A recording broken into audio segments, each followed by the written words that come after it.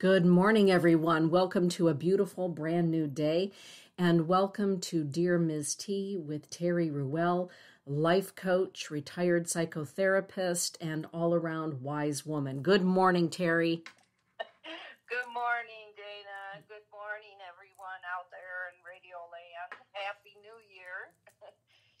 We are starting off on a new year, so I kind of got inspired to maybe try to do something on, not so much a New Year's resolution, but just, I thought, we can start anew every day. And sometimes the new year is just kind of a nice little reminder and motivator that we can start anew. And I've been kind of working on a whole decade, not just the past year. So that's been taking a lot of time and energy. But when I turned 70, I realized that there had been so many things in my 60s of change and loss, one right after another, that it was going to take some serious time to really start really processing and healing and releasing all of that.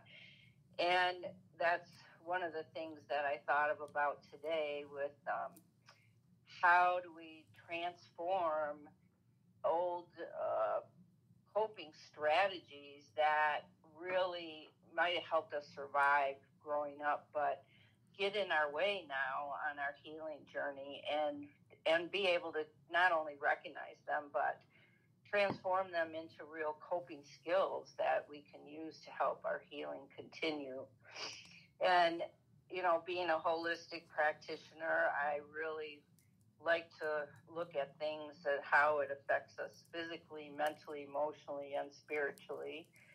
And we know that whatever dysfunctions or traumas we grew up with, and we all had some, and depending on the severity of it, our bodies are going to react either in a way to protect us or a way to try to find safety. So we know the nervous system will always react to anything that we experience as we need to protect ourselves or we need to find safety. And like you say, depending on how much trauma we had and how severe, those reactions in our systems physically will be maybe take a little longer to heal and process and release, and maybe patterns that come back every time something overwhelms us for a long time. But eventually they may come back, but so mildly that they're not traumatic, and we recognize them right away, and we can take care of ourselves. So what are we talking about physically? Well, we're talking about the fight, flight, freeze, or fawn reactions in our nervous system. And a lot of times it can be helpful to look at what are the emotions that we're experiencing that trigger that flight, fight, freeze, or fawn reaction in our systems, and how can I help transform that into a coping skill and not just a reaction that may be getting in my way. And some of these are obvious, some of them are not so obvious, so I thought we could go through them a little bit. The flight response usually manifests in our adulthood as workaholism, overthinker, people with high anxiety or panic or OCD, difficulty sitting still, ADD, ADHD, hyperactivity kind of symptoms, the perfectionist, and it can even be chronic sadness and depression. The fight response That has some obvious things in it too. The fight response usually manifests as anger outbursts, a great need to control. The bully or the narcissist is often a fight response. And remember, all these responses are a reaction from our nervous system getting shot full of adrenaline and cortisol, and us feeling overwhelmed and in danger. And so then we want to protect ourselves or create safety. And so it's that flight, fight, freeze, or fawn. Another fight one is, explosive behavior, backing people off by just blowing up and scaring them with our anger. Irritability, being irritable a lot can keep people away, make you feel like you've got some kind of barrier around you. Judgment, of course, can keep people away. Some physical signs would be like slamming doors a lot. Okay. The freeze response. Okay, and this is probably was my biggest one. And so, like I say, the thing that's really helpful about knowing this stuff is that you can recognize it then a lot easier and faster. When it starts seeping in again, you can, I am falling into my old coping strategy to try to protect myself. So that gives you a lot of information. I'm feeling overwhelmed about something, and I'm falling into an old pattern. So what do I need to do to take care of myself and transform this old pattern into something that's really going to help me now? And so the freeze response is if you're having a lot of difficulty making decisions, or being very indecisive, or feeling stuck for a long time. We all feel stuck for periods of time in our life, and sometimes for real reasons. If we're in between wanting to try to change jobs or whatever, but feeling stuck in life more generally, disassociating, just being able to numb out and shut down, and to the point where you're not in your body, you're just not present to yourself or to life. Isolating, this was a hard one with COVID, for people who have freeze trauma response and had to isolate a lot. I think it makes it difficult when you come out of that to get yourself back out there, and to maybe even recognize again that maybe there's a lot of stuff going on that you didn't realize, or a lot of grief there, work there, that you didn't realize you were isolating from that also, because you had to isolate in quarantine. So it's, like numbing out and shutting down. It can be exhaustion. Freeze can be, that chronic exhaustion. And it can be procrastination. Procrastination can be a flight or a freeze response. So if I'm procrastinating on something, that's information. That's a clue my body's giving me. It's telling you, okay, I'm feeling overwhelmed about this, or I'm feeling anxious about this.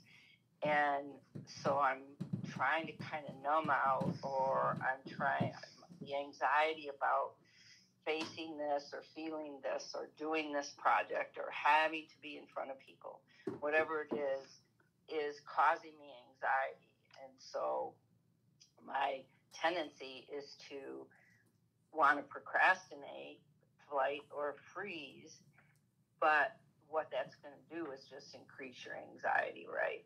So we know with procrastination that, yes, we have to give our body time to calm and to recognize and breathe through those feelings and acknowledge them, honor them, give them their moment. But then we know, okay, if I start to just plan and actually take some action on what I'm procrastinating on, that's what's really going to bring my anxiety down. So the last one would be the fawn response. So if, with the people pleasing, this is the real kind of codependency stuff. I'm feeling overwhelmed, so I try harder to people please everybody, or have no boundaries, and I don't know who I am without taking care of everybody else. And so my lack of identity, it is causing me to feel like I have to be in this role to have some kind of identity. And codependency can be, it sneaks back in all the time, and it can be triggered. All of these fight, flight, freeze, or fawn things are triggered by feelings of being overwhelmed, and that, can come from anywhere and anything. And depending on how far we are, like I say, in our healing journey, it depends on how severe it's going to feel and how much time you're going to need to take for yourself. Like, for instance, I know turning 70 and wanting to work through what I think of as all the icebergs that got stuck in my system during the decade of my 60s because of chronic loss and change every year, something major, that it was going to take a lot of time, and maybe who knows how much, but I had to give myself so much time for each year to just start really allowing myself to be in those memories and those feelings and breathing through them so that my body could start melting those icebergs. Okay, because they were stuck in there. And that's a lot what happens as you get older sometimes too, because you can have a lot of losses right in a row. We start losing family members and friends and health problems that feel like a major loss, or changing, having to move, give up our family home. I mean, all kinds of things can happen. So you really have to give yourself time for each thing, for your body to be able to, and the nervous system to be able to come back to balance. And so that's why it's so important. At first, we have to acknowledge, we have to be able to recognize that something is happening in my body, that I'm overwhelmed emotionally and maybe mentally, because of too much information. Sometimes we get overwhelmed just because we have so much information to process now. Spiritually, I might feel overwhelmed just because there's a lot of stuff coming in. So being able to recognize that that's happening and know, okay, my system is going into overdrive and my nervous system is going to want to fight, flight, freeze, or fawn. And you start to be able to recognize what are your patterns, which ones really start to get triggered for you the most. And you can then say, okay, I'm going to allow myself to feel these feelings and feel this in my nervous system, and just keep breathing through it and letting it start to melt, start to release. It's kind of like grief work. It's like we have to allow ourselves to let it come up, whatever it is, so that it can be honored and have its moment, and then it will release. It will start to melt, and the adrenaline comes down and the cortisol comes down, and then we can start to feel like, okay, what can I do now to try to help myself recognize when that emotion or that behavior is coming up, and give myself the time I need, but then what could I do to actually start changing that reaction into a positive coping skill? So you want to, like with procrastination, that eventually doing some action is going to help you to feel better and help to release that overwhelm. But you don't want to just try to jump to that. It's not about putting more pressure on yourself, because that's just going to feed the adrenaline, the cortisol. That's just going to feed your feeling, your sense of danger or not being safe or needing to protect yourself. That's why you always hear therapists who are always saying, no shooting on yourself. Anything we do that puts more pressure on us is just going to trigger our body to want to feel safe. And then it's going to trigger us to want to do one of these fight, flight, freeze, or fawn behaviors, or we're going to have those overwhelming feelings. So just picking one thing this year of, okay, I'm just going to work on letting myself recognize when something is coming up and just letting myself acknowledge it and breathe with it. Mm-hmm. And not even, you don't even have to try to, because that is a way to actually transform that to a skill. Mm-hmm. Being able to breathe through our feelings of fear are huge ways to turn old things into new positive coping skills. It's like awareness, acceptance, and then the action can just be allowing it to be there and breathing through it. Because what you're doing is actually retraining to your nervous system that, okay, there's no danger. I can keep myself safe. It's okay. I'm protected. Mm-hmm. It's one of the ways I think I read something about somebody saying, it's like you learn to set boundaries, but you don't have to be an electric fence where people are going to get shocked if they get near you, because that's actually going to make you feel like you're not really safe on top of them not feeling safe. It's being able to breathe through and get into that melted space enough that you can feel protected because you're surrounded by the Christ light, or you're surrounded by the blue light of the angelic realm, or knowing that you're not alone and there is a higher self there that is protecting you. And sometimes that comes from doing your inner child work too, because you reparent your inner child. Mm-hmm. And it's usually your inner child that is carrying the fear and the trauma. Not always. I mean, some of our traumas come in adulthood too. But if you know that those fight, flight, fear, freeze, or fawn reactions or feelings are coming from the fear of things that happened to you as a child, then you can also, while you're breathing through it, be telling your inner child, it's okay. We're safe now. We Terry, know how to take care of ourselves. Del Marie is in the chat room, and she wants you to know, she's saying, great topic, Terry. Great topic to listen to with my situation, knowing my emotions. I just wanted to let you know that your fans are enjoying your show today. Thank you so much.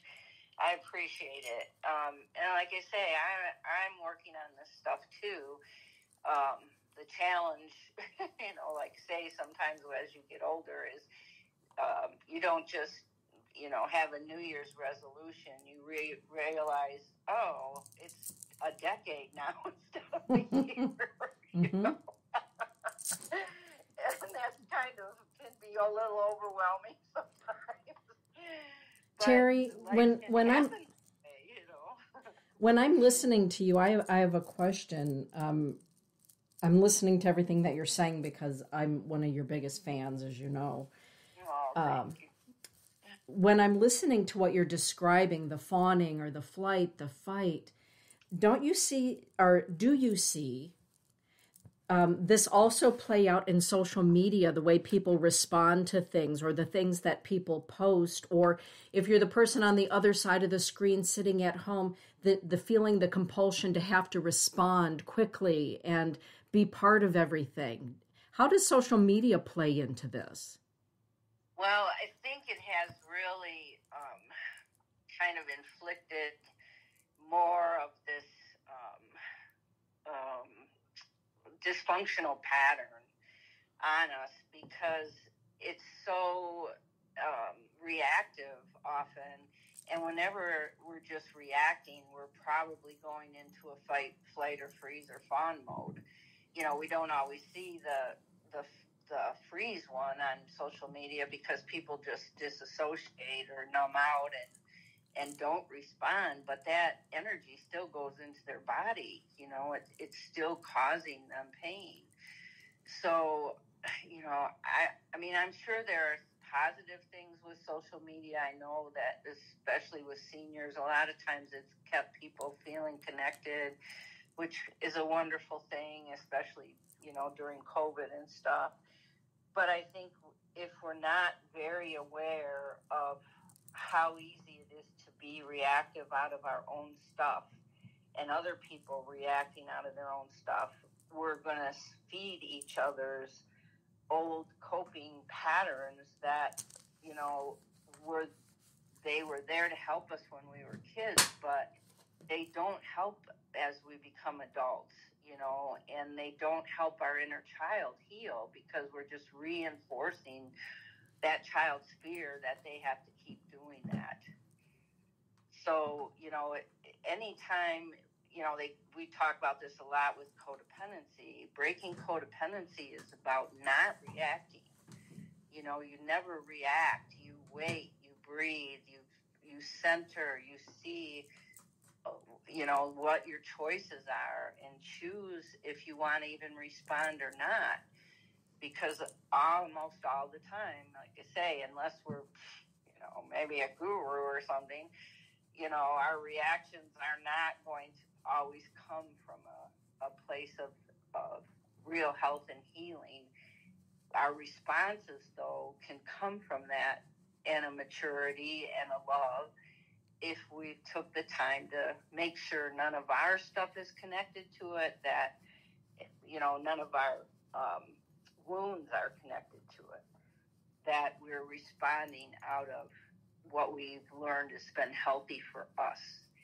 And it's always talking from the I. You know, I can only say, this is what I've learned, this is what I've experienced, this is what's worked for me.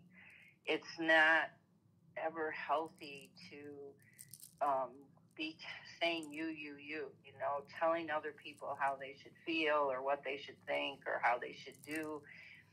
If people are caught up in a lot of their trauma and they're coming from their trauma, you know, that that's not going to change them by or help them by us saying, you know, you're wrong or, you know, whatever's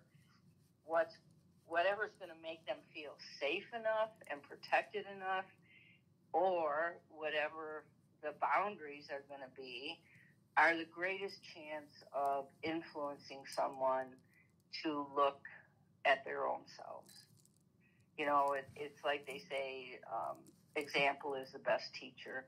It's still true. It's always been true, and it will be true, I think, forever, because, you know, that's what people, like with 12-step, that's why they say in 12-step programs, you know, you attract people through your own healing, your own happiness, your own ability to process and make mature decisions.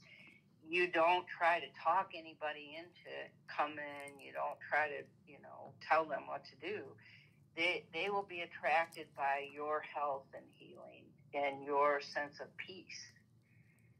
So that's kind of how I look at social media. If I really want to help other people or change other people's minds, I've got to not react to things and give myself time to, if I feel like a response is even necessary, to, be able to respond in a way that's going to be attractive to them and not make them, armor up more. Mm-hmm.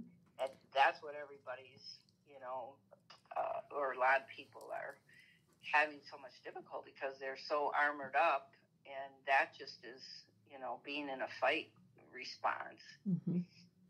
So for those of us that, are listening to you, or perhaps we've always known that maybe we're a person who, in my case, being a workaholic, and realizing I'm a workaholic for a reason. And I love that you talked about the fact that first recognizing, the pattern, and then taking that coping mechanism and turning it into something where you can thrive rather than always be in whatever it is that we're experiencing. What are some of the first steps that you recommend to people? Because it is a process. It's been a real process for me, and I know for others, to go from whatever the coping strategy has been to turn it into a skill. What are the first steps, Terry? Well, I think the awareness, we have to learn. It's like we talk about in therapy, first we do it in our head, then our heart, then our soul. We have to get the information. We have to understand what's happening.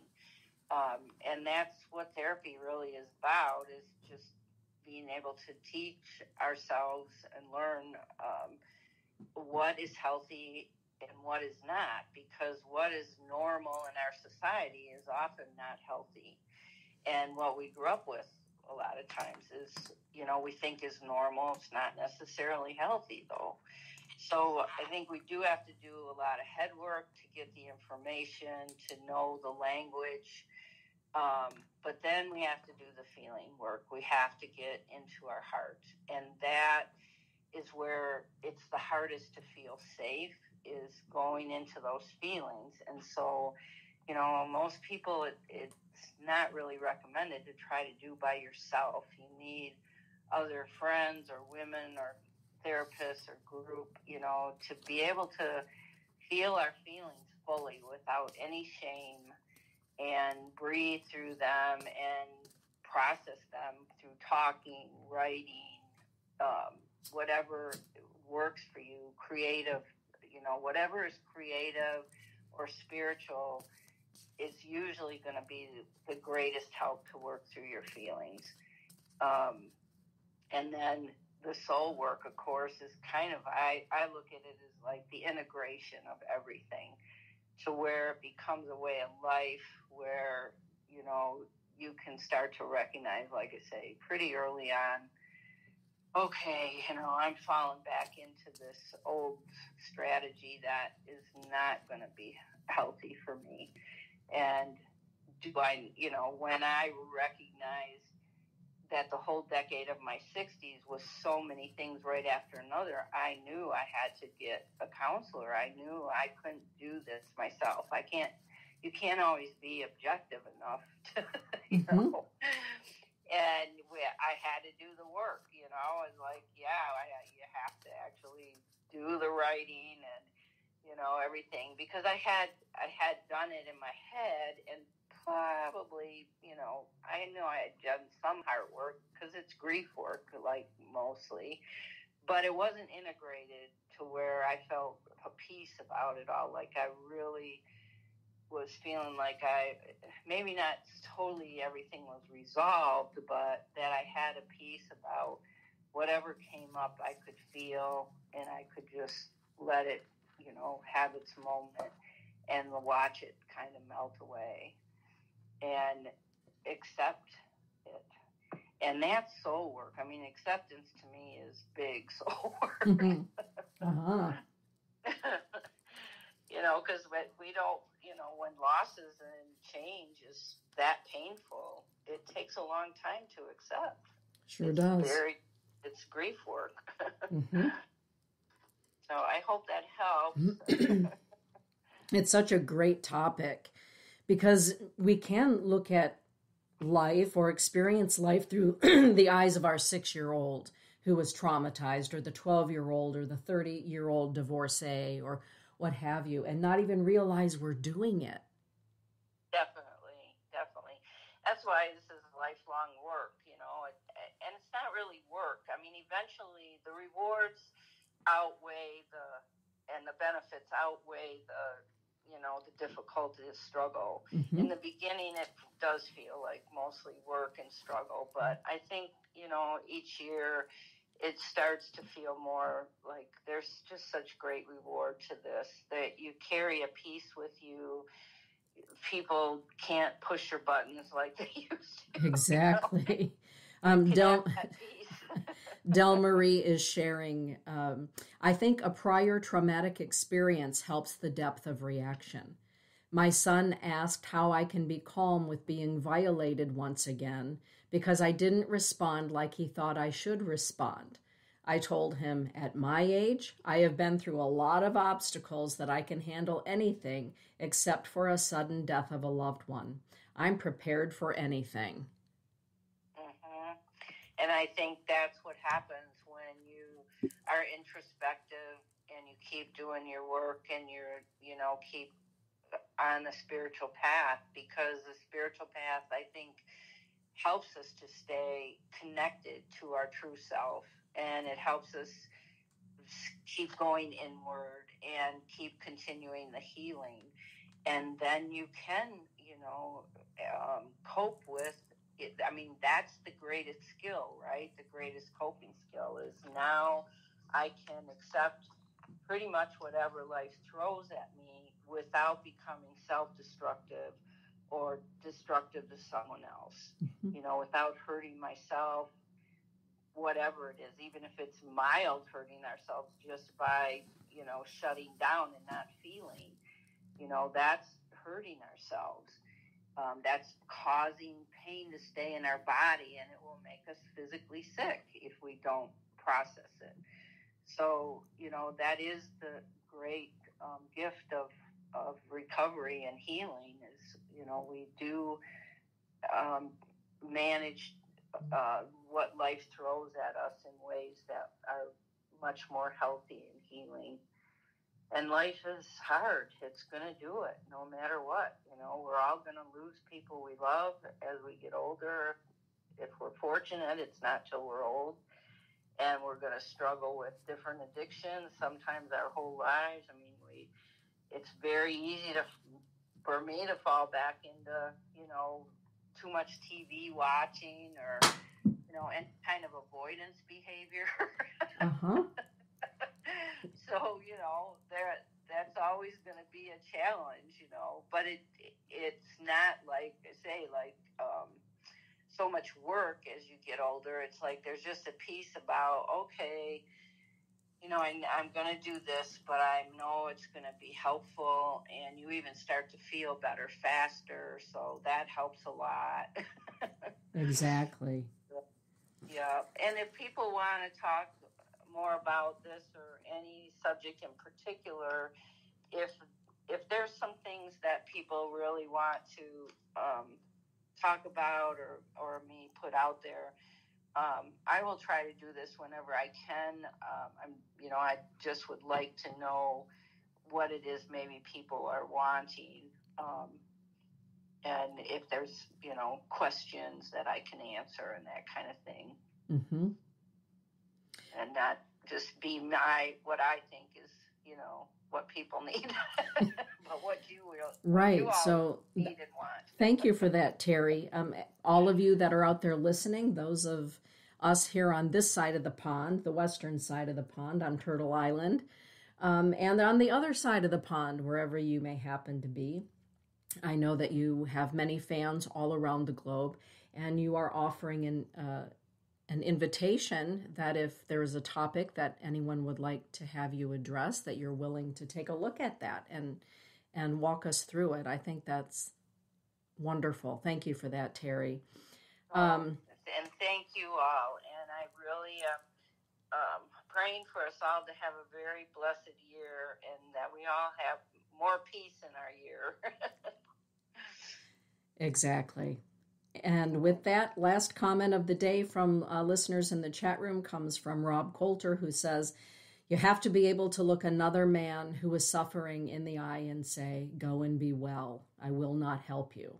He did the same to you, and reciprocation is all they understand. So yes. Maybe that's a topic for...